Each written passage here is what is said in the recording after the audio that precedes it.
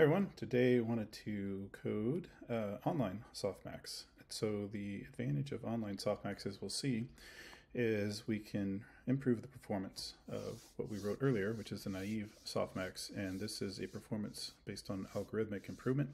I believe the original motivation for Online Softmax was simply to be able to perform softmax both more efficiently, but also in a way where if you had streaming data coming in. Regardless, what we're going to see here is that we can reduce the number of passes across the row by almost 2.5x, and we'll get a resulting performance improvement from that with the exact same results. So let's just take a quick look at our naive softmax we wrote last time. And if we look at, just pretend we're just going to focus on one row here, but as we process the row, what's going to happen here? We first take the max of this row, so there's one pass through the row. Then we need to subtract the max from all of the current items in the row to get our safe row, so to speak, but that's another pass through the row. So now we're two passes through the row. Our third pass through the row is going to be, we're going to exponentiate every single item in that row, so that's third pass. Finally, denominator is going to be created by taking the sum of the numerator, so that's another pass because we have to aggregate every item in the row, so we're up to 4 passes now. Finally, our fifth pass is going to be the actual softmax scores, or legits, probabilities really, output, and that's numerator divided by denominator. So we have here 5 passes through any given row to compute our softmax. So now what we're going to do is we'll code up an online version of the softmax, and we'll see that we can do it in 2 passes. So let's get that underway. Let me get this going here. So Online Softmax. And just as before, torch tensor, coming in, torch tensor coming out. So the result, inputs and outputs are all the same. It's just algorithmically we're going to improve it.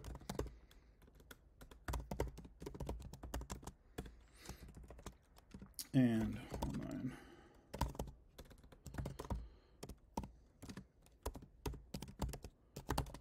Faster than eager. Algo. Okay, so once the X comes in, somewhat akin to some of the things we have to do in the Triton version of the softmax we wrote earlier, we do need to understand the shape of this particular tensor. So let's get rows count and calls count. Let me just shrink this, call count. And this is x.shape. I guess we'll just do a quick assert. X.dim equals 2. Okay, probably don't really need that, but anyway, just for good practice. So we know our row count, and so what we're going to do is we're going to start looping through every individual row, and then we're going to loop once, really twice, through every single item in the column. So we'll set up 2 loops here. So for r in range row count, this is our outer loop. For each row, we have to track 2 meta statistics here. The first one is our current max. So let's just call that row max. Initialize this to 0. And then we have an additional term, which is our normalizing term. So let's just call that normalizer. Also set that to 0. And for reference in flash attention, they do use Online Softmax, and what they refer to the max is M, and this is L. And they talk about the meta statistics that they track. So that's exactly what's going on there. So row max normalizer, and now we can proceed to walk every item in the column of this particular row. So for C in range, call count. Let's get our actual item, and that's going to be off the X, and R comes C, pulls the item, and I just realized we forgot to do something important up here after the assert. We kind of similar to how we do things in Triton, we need to actually make our output result buffer. So let's just call this output, and we're going to set, we just need a matching size of zeros like our input. This is what we're going to write out to. Right, so this gives us the current. Now we need to take a look at this current and see if it exceeds our row max. So let's just call this, going to save the old max if we update it, which you'll see in a minute what we do with that, but prev old max equals row max. Now we can say row max equals max row max, or cur. So is our current item larger?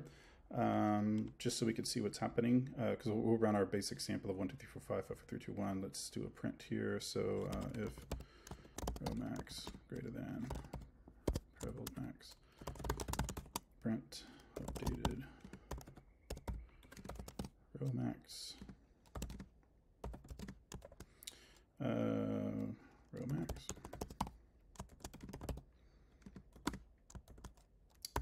and just the row number just so we can track it. So this is, we'll remove this ultimately, but that's just more so we can kind of see how things progress when we run it through our sample. So once we have this updated max, we can update our normalizing term. And this is really what we're going to do through the first pass. So normalizer is going to equal normalizer times torch.exponentiation. And now we're going to subtract the difference, if there is any. If it's not, it'll just fall away and become nothing. But if we do have a difference, so we're going to say preval max minus row max. And then we need to add another exponentiation. And that's going to be cur minus row max. So this is how we generate our normalizing term, and this gets progressively updated as we progress across the entire row. Once we're done with the row, we have a normalizing term, and then we just need one more pass, which is to basically just compute the softmax. And so that's going to say that output for this row is going to equal torch. We need to exponentiate our row value here. So that's going to be x at the row, every item minus our row max. This is effectively doing the safe max here, kind of on the fly. And then we divide by our normalizing term. And now we have an updated row, or a softmax output for that row, and then we loop through all the consecutive rows until we're done. And at this point, return output. All right, I think that should work. So let's give it a whirl. And for reference, okay, so first let's check our results. Well, actually move back up. I already, just to save time on the video, I went ahead and pre-computed some simple unit testing here, or prepped up. So basically, we're going to use our old or familiar term, 1, 2, 3, 4, 5, 5, 4, 3, 2, 1, D-type torch float 32. We're doing it on CUDA.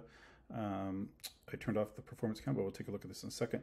But basically, we're going to compare three things here. So our original softmax we cut before, just the eager, naive softmax, generic, safe softmax. And then the second thing we're going to do here, let's see, eager.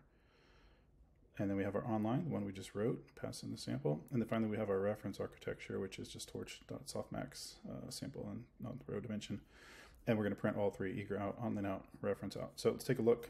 So first of all, we kept our little stats in here. Updated row max is now 1, 2, 3, 4, 5. That's what we expect because, as you recall, it's 1, 2, 3, 4, 5. In the second row, it's a little bit different because our max is, in fact, the first item, and that's never updated. So it's just now row 1, row 5. Value of 5 in row 1.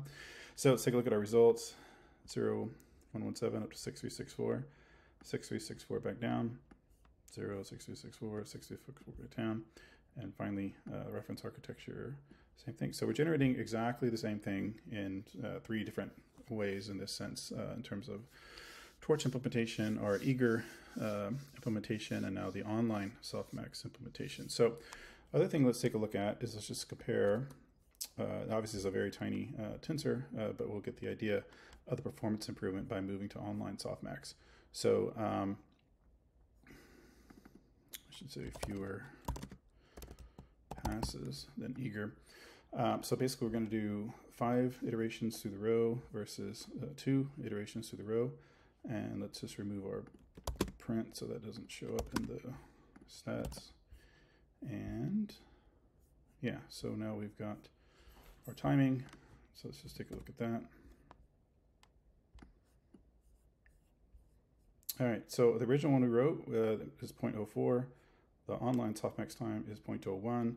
So we can conclude that basically our new online softmax is almost 4 times as fast as what we wrote earlier. So algorithmically more efficient, exact same results. So hope that helps expand your understanding of Softmax and some of the algorithmic improvements that are out there for it. So this is Online Softmax, and I'll see you in the next video.